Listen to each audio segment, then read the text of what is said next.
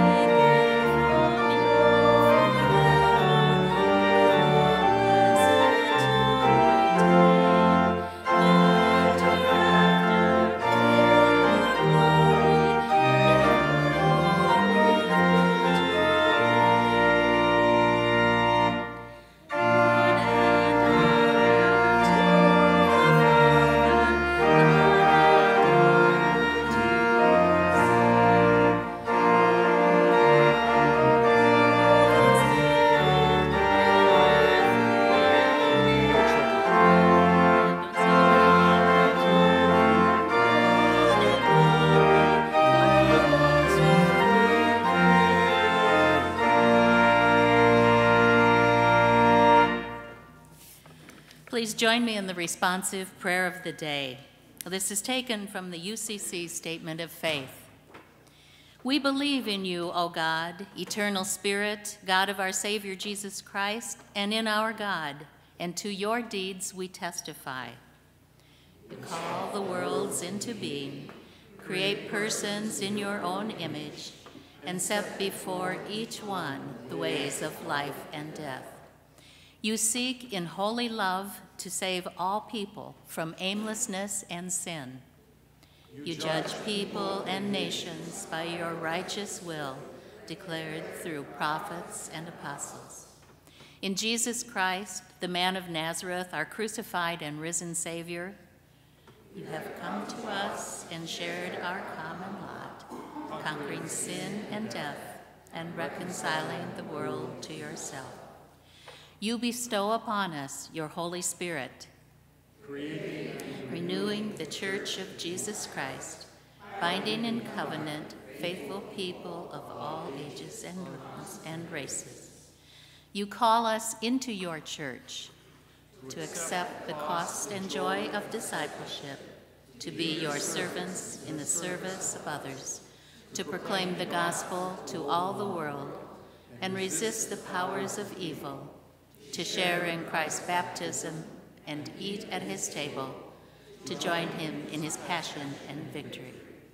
You promise to all who trust you forgiveness of sins and fullness of grace, courage in the struggle for justice and peace, your presence in trial and rejoicing, and eternal life in your realm which has no end. Blessing and honor, glory and power be unto you. Amen.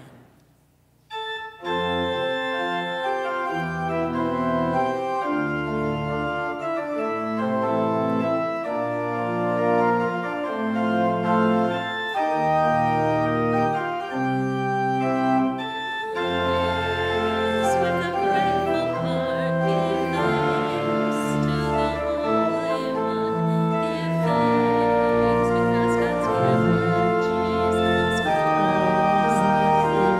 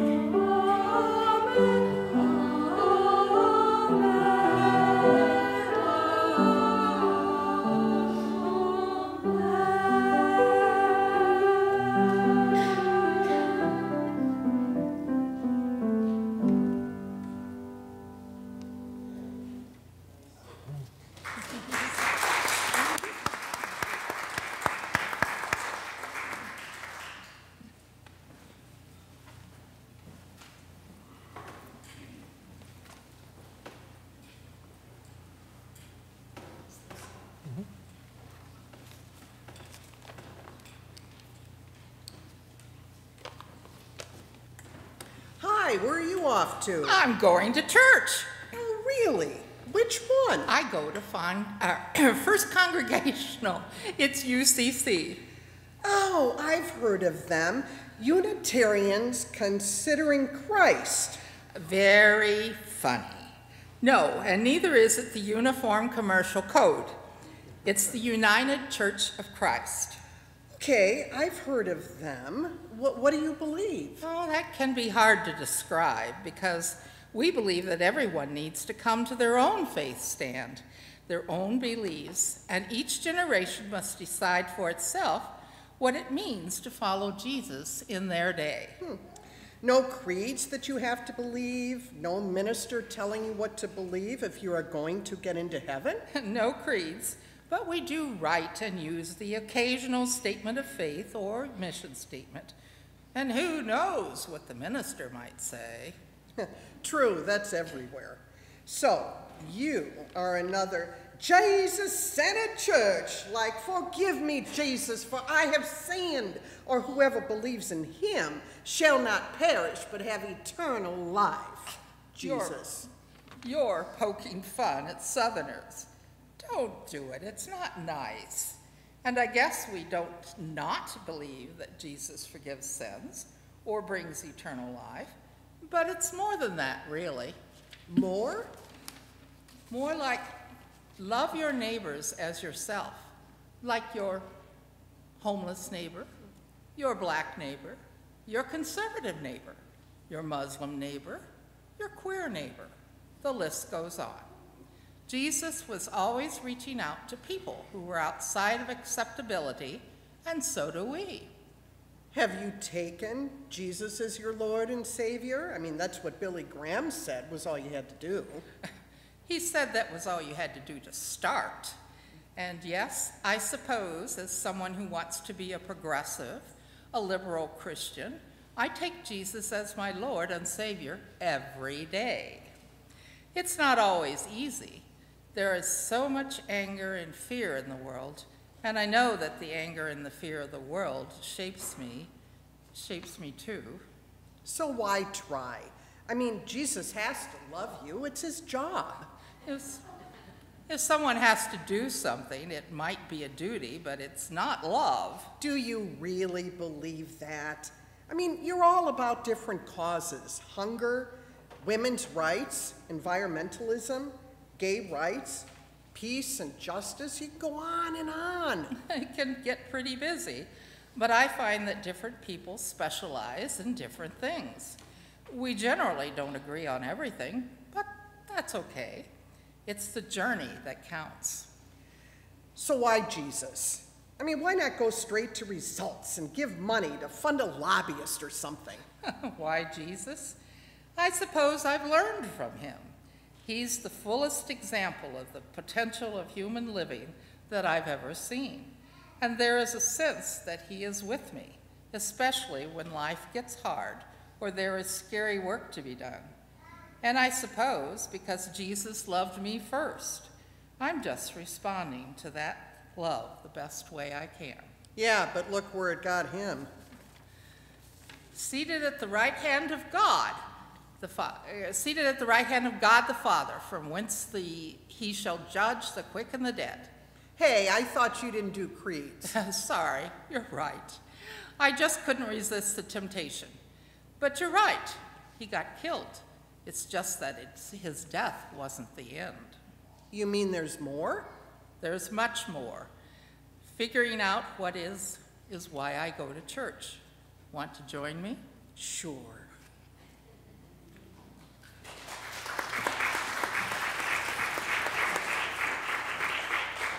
I would invite the children, the child, to come forward.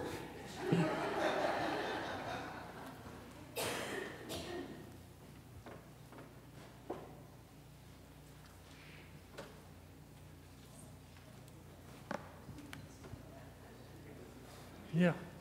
Oh, look what I've got. You're going to have to touch this. See what that is? Yeah, it's called a walking boot because I twisted my ankle and it's broken a little bit.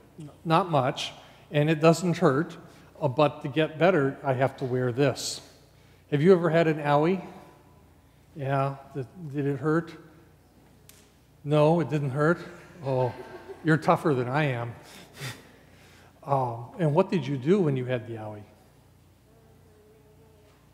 You hurt your leg, and then did you see a doctor? Yes, you did see a doctor. Ooh, who did you see first? Uh-huh. And did you talk to your mom or dad? You went to your dad, okay. And then he took you to the doctor? Oh, that was kind of good of him. And did he hold you and tell you he loved you and was sorry? Yeah. Did that make it help feel better? Well, I'm glad. And Jesus is the same way for us, that when we're hurting, we go to Jesus and say, it hurts. And it gets better, just like telling your mom or your dad that something's hurt, they can help you get better all over again. Are you as good as new now? Well, and someday I will be too, though perhaps at a lower level than you.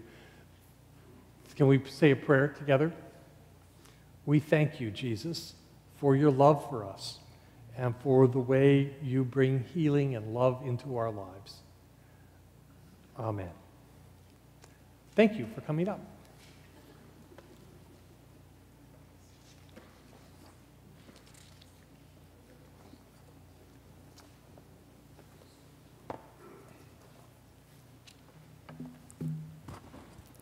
Good morning.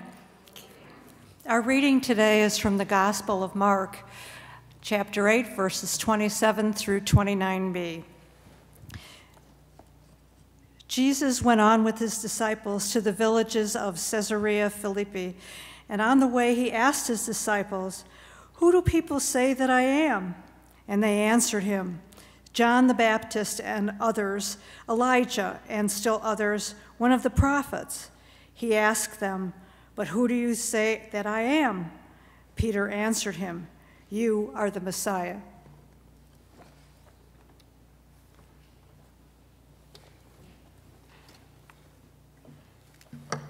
Will you join with me in prayer?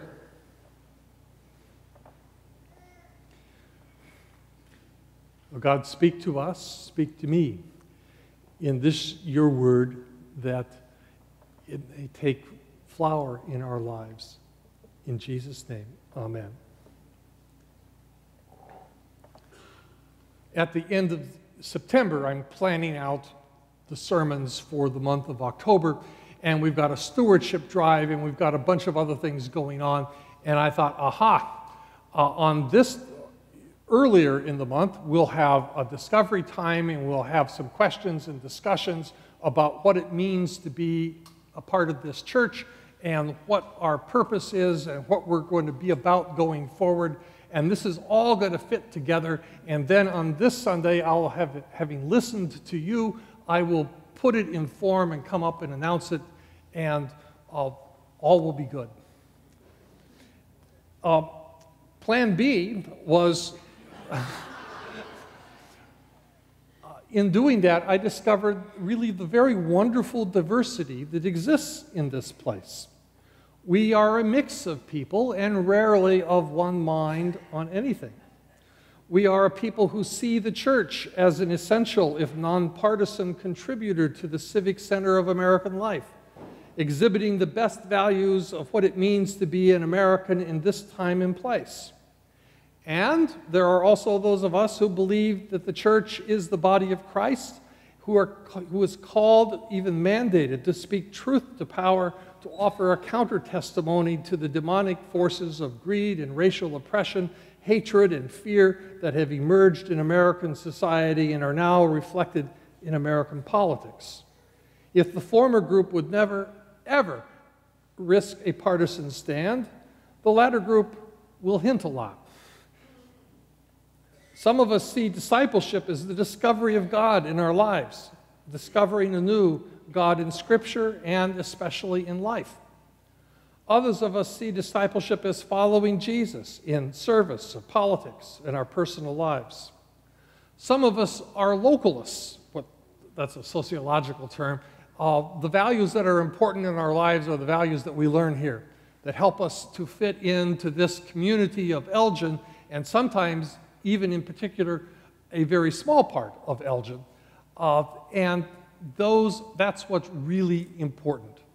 If you want your minister to read a newspaper, it better be the Elgin Courier, not one of these foreign newspapers like the Chicago Tribune. Others of us look upon Elgin as a dot in the wider world. And if you want to understand what's going on here in Elgin, you've got to understand it from a global perspective. And so the more discussion, the more different views, all the better. And we've got people in that group, too. They're called cosmopolitans. We've got people whose careers could be described as elite blue-collar workers, tool and die specialists. We seem to have a special on at one time. And then we've got others who would be called managerial or professional. We can also do a run on lawyers here. And they're together. We've got people with a religious perspective that they'll believe it if they can sense it, if it's happened to them. If they can put their hands on it and touch it, then it's got a chance of being true. And we've got other people who think, you know, what's really real is going to emerge only at the end of time. And then God's love, God's word for us will fully be revealed in who we are and what happens to us. And that's just fine. There are those who see their spiritual journey as one that moves from separation and alienation with God and other people and ourselves to a reunion with God that brings resolution and meaning to their lives. And there are those who see the spiritual journey as one of conflict and ultimate victory in the continual struggle for the love of neighbor in the face of economic, political, and racial oppression. I could go on, but it is time to remind yourselves of one certain truth and an important question. The truth is, for all our just wonderful diversities and differences of opinion, if a stranger comes in from the outside, they will look around and they will say, you folk are all alike. I mean, we're at least 95% white, and most of us are of a certain age, and we're a pretty homogeneous group. So we shouldn't overstate our perceived differences, because there's a whole lot more that's similar than different. And the second is a question. Given the diversity that really does exist here, what makes us a community? What's the center? What's the core of our being here? And there are lots of answers that we sometimes give, but they're answers for particular parts of the church. We're a church that serves. And for a lot of people, that is a core value of serving other people. But a whole lot of other people aren't involved in that at all. Other people are totally engaged and absorbed in fellowship activities. But others don't do that. You see where I'm going? There's lots of different things, pieces to our puzzle that don't line up into an easy definition. What makes us a community? Now, the good news in this is, for all our differences, we rarely see them as problems. I mean, they're interesting topics for conversation. They're not polarizing events. And that's good, except when differences freeze us into inactivity, to think we can't address this issue because it will make someone else angry. Or when we've got unacknowledged differences that keep us from the search for alternative strategies. So it's important to ask, what's our center? I think there is a point of connection between each of the points of difference outlined at the beginning, other than the class differences between elite blue-collar workers and lawyers. But I think the linkage that connects them is their spouses, who oftentimes transcend differences. And so from a sociological perspective, they're interesting in and of themselves. But for the rest of those differences of belief and practice, the figure that's in the middle of that is always Jesus. And differences in belief as to what Jesus does and who Jesus is and how we make sense of him in our lives.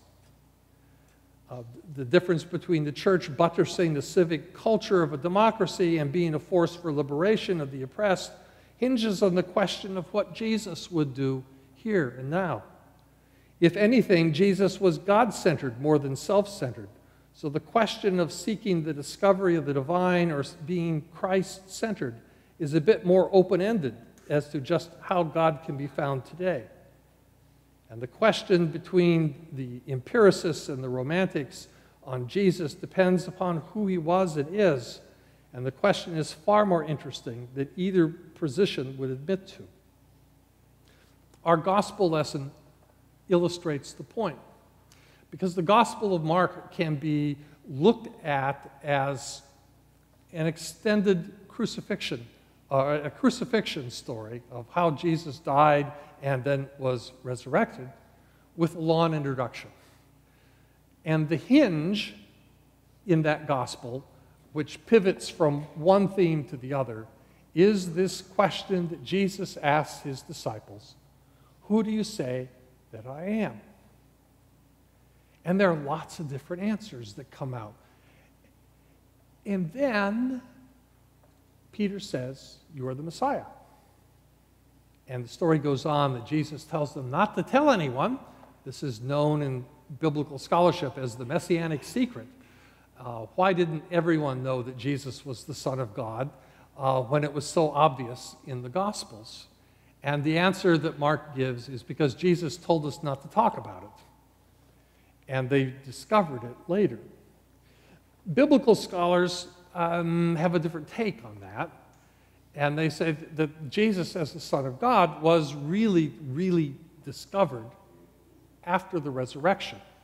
And so they talk about post-Easter understandings of Jesus and pre-Easter understandings of Jesus. The traditional view, of course, is that the identity of Jesus focuses on two major themes: the crucifixion and resurrection. For Paul, it was the resurrection that was certain because he had experienced Christ after he was dead.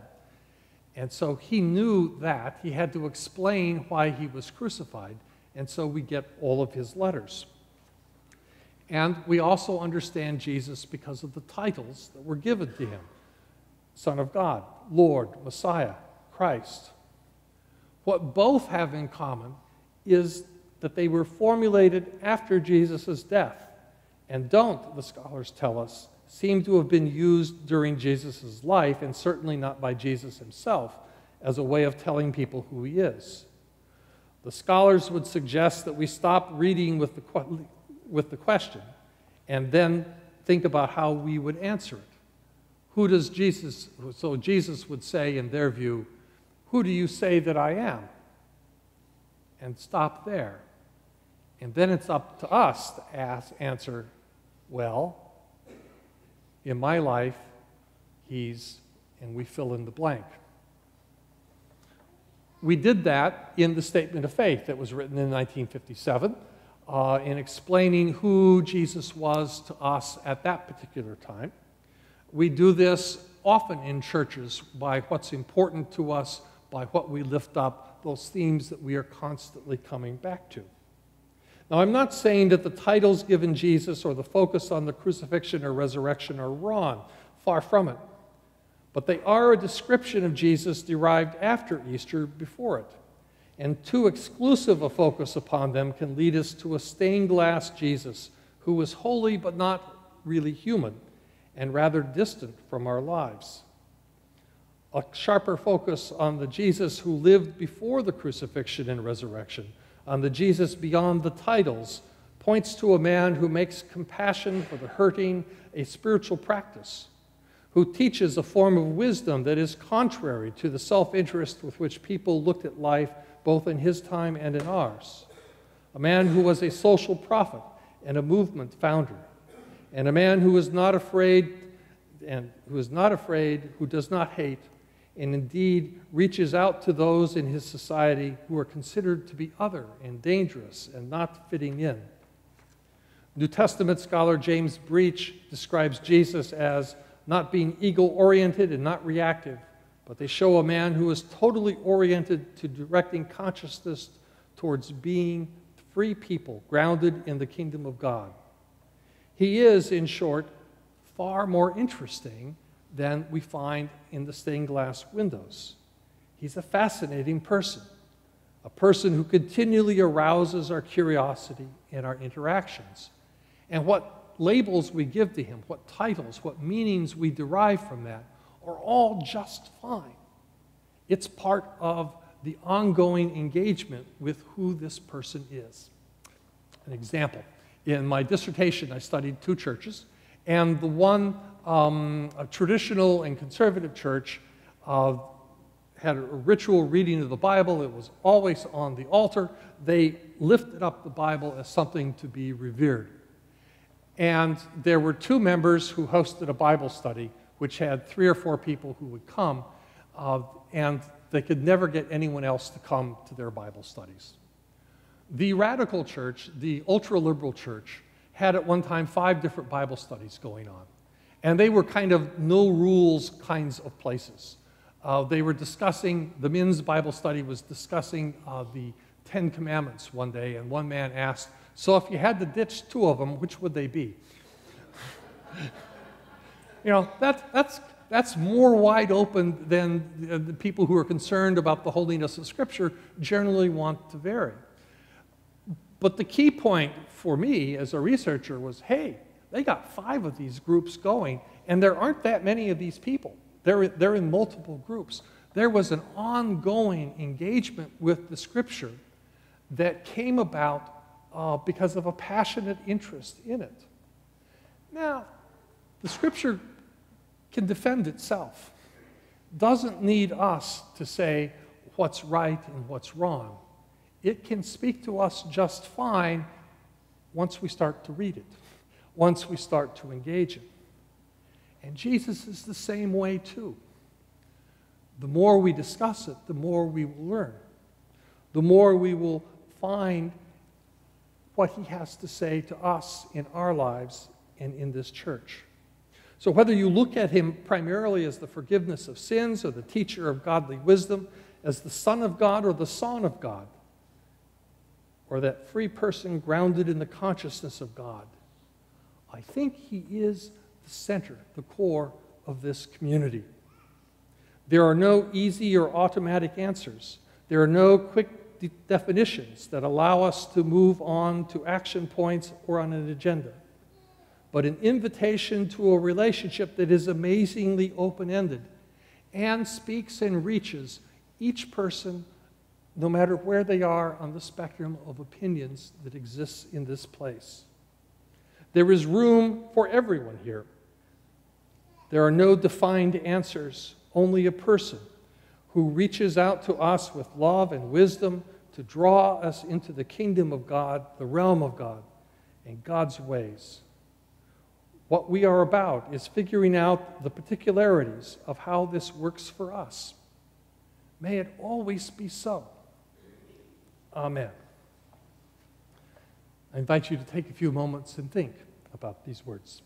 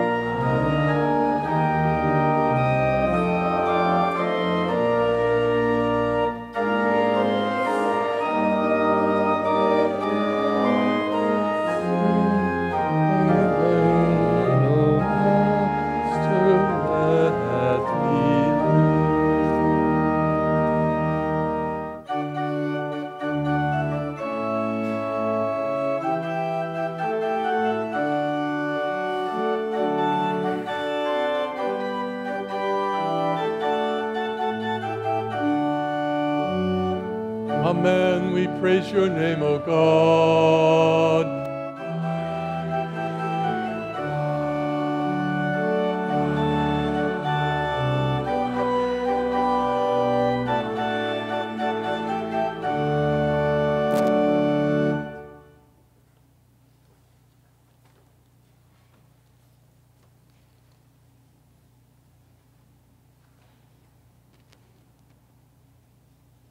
Good morning.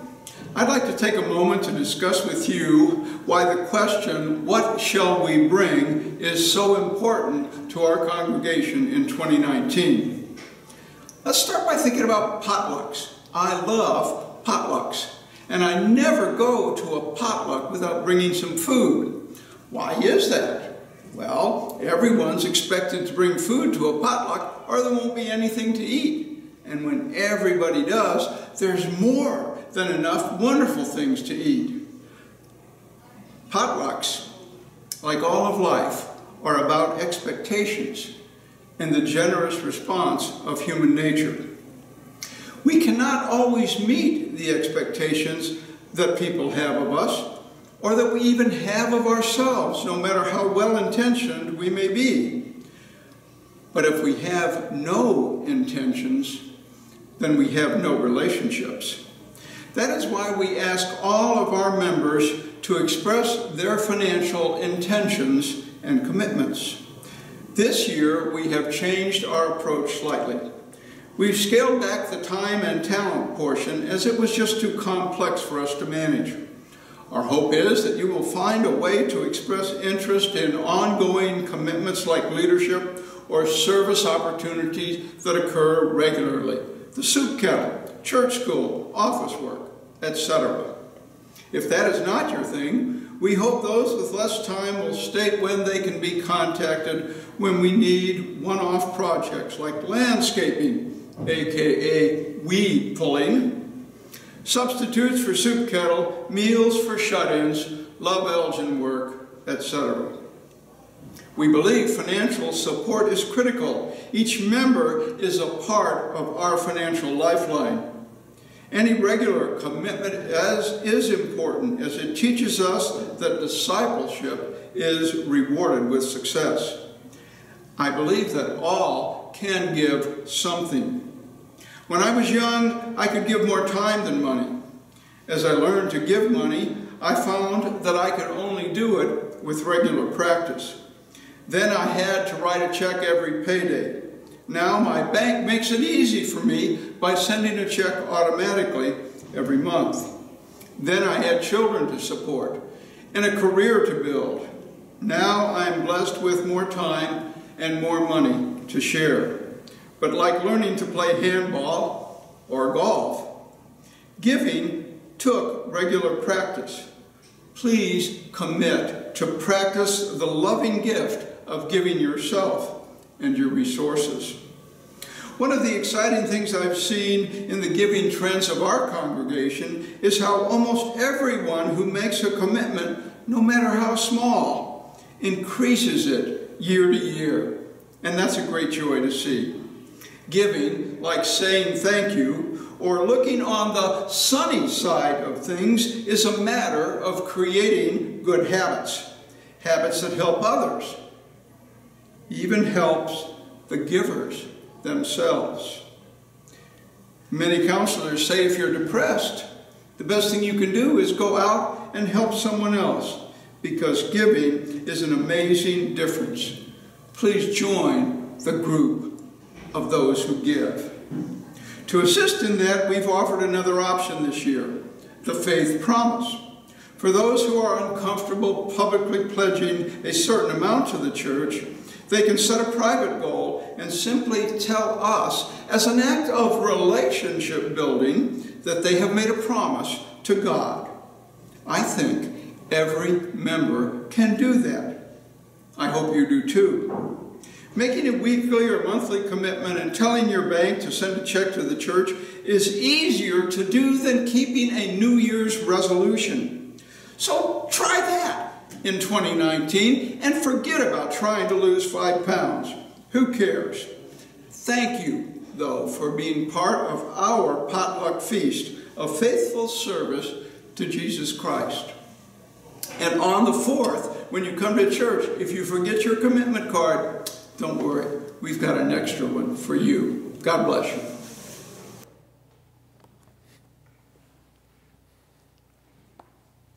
After my first year in seminary, I was a student intern in a rural church downstate Illinois. And the minister who was there, one Sunday decided that, you know, we do the same thing every week on the offering. And he would just wonder what would happen if we didn't do it. And so he left it out of the bulletin. And the church service starts and it sails through and they reach that point and nothing happens and people are looking around but nobody says anything.